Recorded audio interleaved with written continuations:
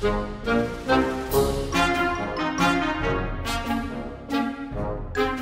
my beautiful lovelies. Hello, it's Emmy. Welcome back. Today's video is sponsored by GlassesUSA.com, where you can find stylish and affordably priced glasses with prescription lenses for as low as $30. If you are interested, you will find a link down below where you'll receive a discount off your purchase. Big thanks to Glasses USA, and let's go ahead and get started. Today, I'm going to be experimenting with this gadget, and this is a Whirley Pop. And this Whirley Pop states to make picture-perfect popcorn, much like you would find at the movie theater, using this contraption. I found this, like I find a lot of my funny gadgets, at Savers, and I paid $5.99 for it. It's a very lightweight pot, and it has this double lid on here, and inside, when you twirl the handle, a little spinner spins and keeps the popcorn kernels in motion while the pot is heating up. So I've heard rave reviews about this thing. I am not a fan of unitaskers in general. I don't like a machine or a gadget that only has one purpose, and this purpose would be to make popcorn. I know that you can also make like seasoned popcorns, like kettle corn in this as well, so it's not totally a unitasker, but pretty much. We love popcorn around here, and I usually make it in this thing, and this is called a pot.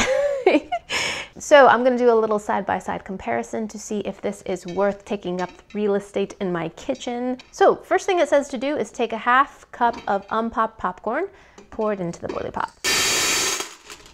Wow, that was so loud. Now we're adding 2 tablespoons of oil. I'm using safflower oil, which cooks nicely at high temperatures. So 2 tablespoons of oil. Medium to medium-high heat, and we just crank it. And we do this continuously until you start hearing popping. It's already sizzling. Let me show you some of that action.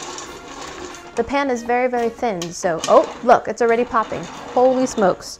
34 seconds and about 20 more seconds to that, so it's been less than a minute. And I'm already hearing popping. Whoa. Okay, okay. Okay, keep turning.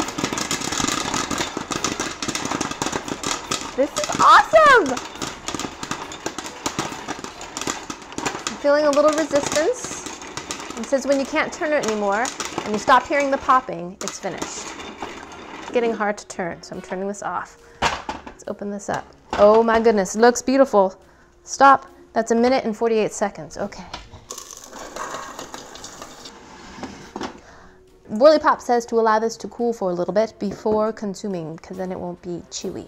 All right, let's test it with the pot. And this is how I do it when we make popcorn every Friday night. All right, same thing here. Half a cup of popcorn kernels and 2 tablespoons of oil. 1, 2.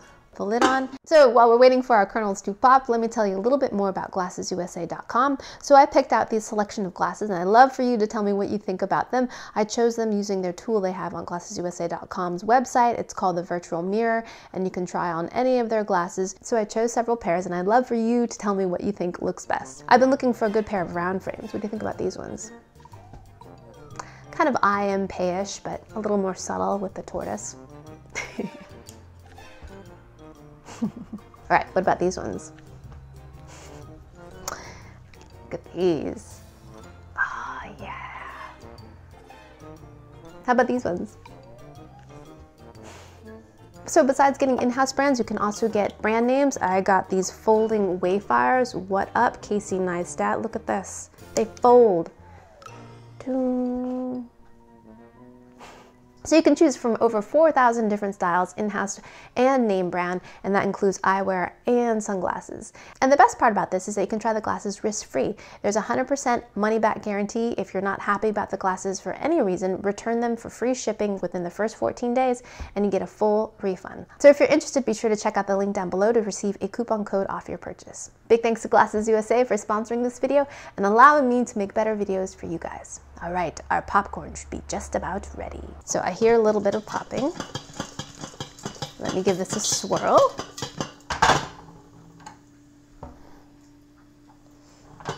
Swirl it around a little bit. It's at 2 minutes and 35 seconds. I I love the sound of popcorn popping. I think that's done. 4 minutes and 3 seconds. All right, let's look at the popcorn difference. All right, there's that popcorn. Pretty identical. All right, let's give the Whirly Pop a taste first. Here we go. Itadakimasu.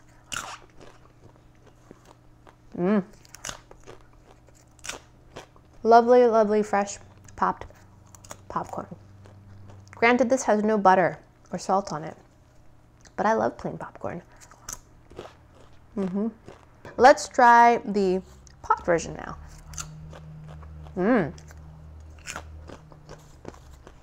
That's equally delicious, I would say. Light, airy, a little bit squeaky. Nothing beats freshly popped popcorn, I tell you. To me, the taste is pretty identical. I really don't taste much of a difference. I think the trick is, either way, is to pour it out of the pot very, very quickly so it doesn't steam. Once you get it steaming, then it gets kind of soggy. All right, let's pour the popcorn out and do the kernel test. So here is the pot version. Oops. And I don't have any kernels. Oh, here's one. 1, 2, 4.